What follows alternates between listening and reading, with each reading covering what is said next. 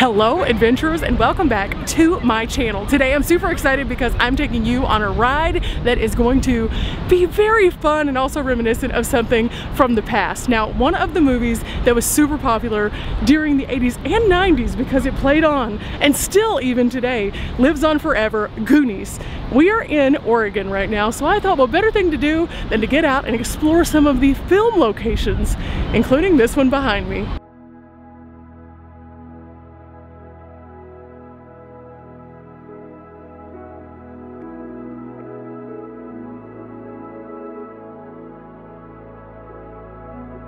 In fact, I've previously been to Cannon Beach before, and I have an older video, so you should definitely go and check that one out.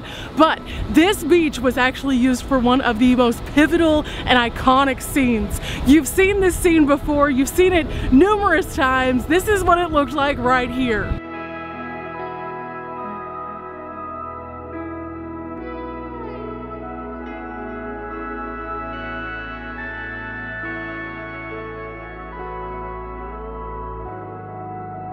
Now in that scene, you notice that there was a big rock. That's Haystack Rock, located right here on Cannon Beach. And so I thought, what better way to kick off our Goonies tour than with Haystack Rock and all of the spectacularness that comes with it. This place is gorgeous and absolutely a place you need to stop, especially if you love the Goonies.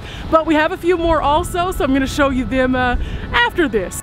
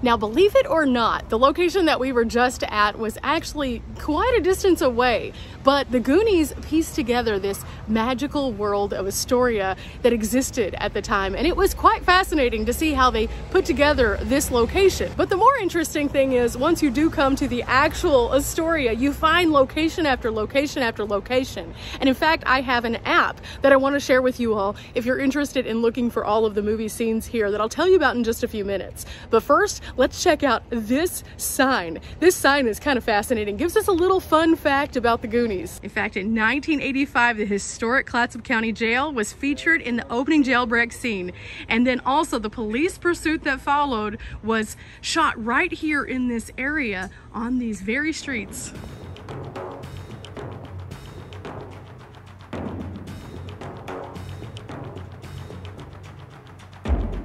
Now, all of the locations that were included on that crazy pursuit are included on this app that I have, and this is called Set Jetters. Set Jetters is a great way for you to find all sorts of movie locations and be able to explore a little bit more to see some of the behind-the-scenes spots from some of your favorite things. Now, did you know that also here in Astoria, actually Short Circuit and Free Willy were filmed in addition to Kindergarten Cop? That's right. This is absolutely epic, and I found all of those through Set Jetters. But now we're gonna go and check out another spot that's literally right here. Now, this very county jail was actually used in the opening scenes. In fact, the most interesting part of this is that this is not only a set, but now actually is home to the Oregon Film Museum, which I'm going to be sharing with you on an upcoming upload. So you're going to have to check that out to find out what else was filmed right here in Astoria, but also in Oregon. It's wild how many things they film here.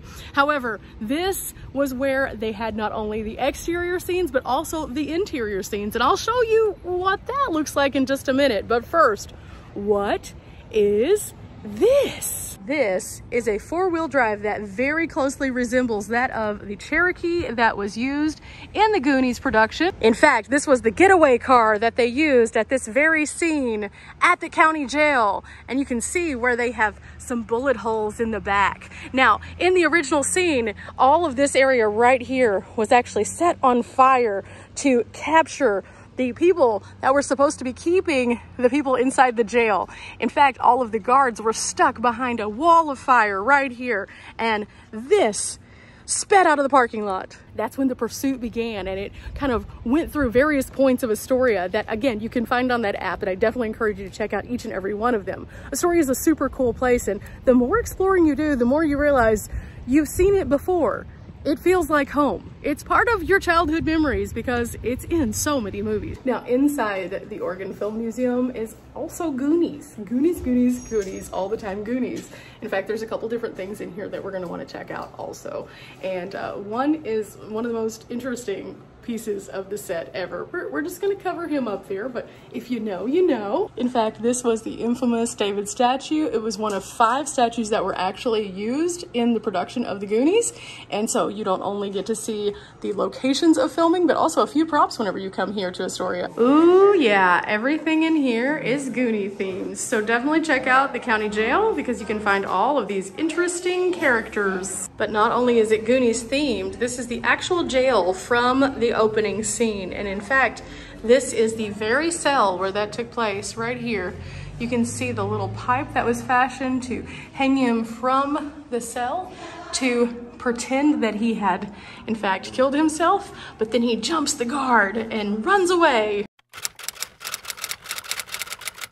Now this fence might not look super familiar, and this tree, which is magnificent, might not, but this building right here might. In fact, it is here at this historic home that you can also tour in Astoria that the father who worked at the museum waved from the balcony. This is all taking place on the corner of 8th and Duane.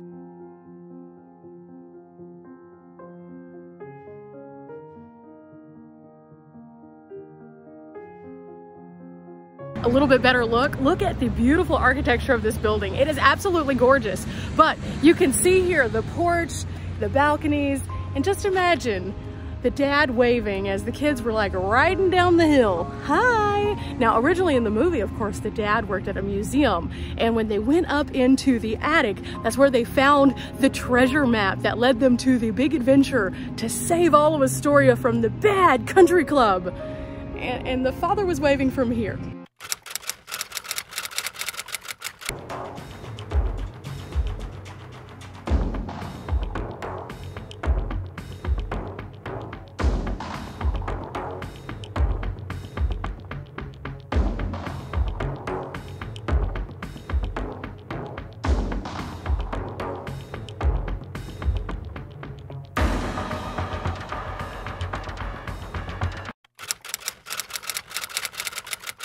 Okay guys, we have stopped off at what I think is probably the most iconic Goonies moment and also film location. It is the Goonies house. Now, a few things about visiting the Goonies house. This is a privately owned residence, so don't leave things, don't be disrespectful.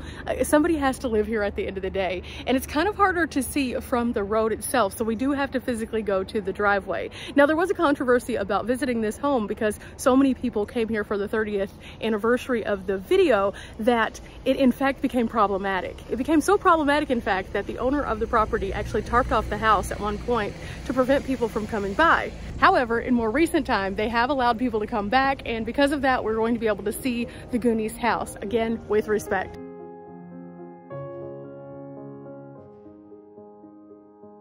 Now visiting, you can walk up, but you cannot drive, so prepare to park and walk.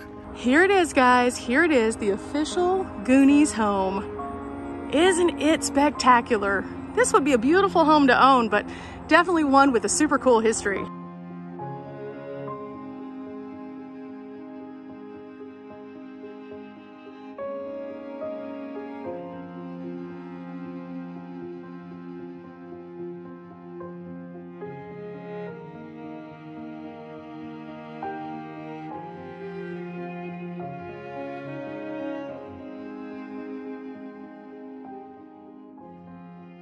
Now, I've visited many film location sets and things like that that have gone to disrepair simply because people didn't want to live in something that was so iconic, and I completely understand.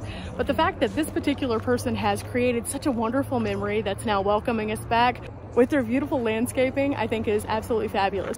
Okay guys, I'm gonna go ahead and head back to the van. Remember, we're not here for a long time, but we are here for a good time, and sometimes just going to a little stroll down memory lane through one of our favorite movies is that. Today has been absolutely amazing here in Astoria and yesterday in Cannon Beach. I hope that you have enjoyed coming along with me for these film locations, and I'll see you guys next time. Bye!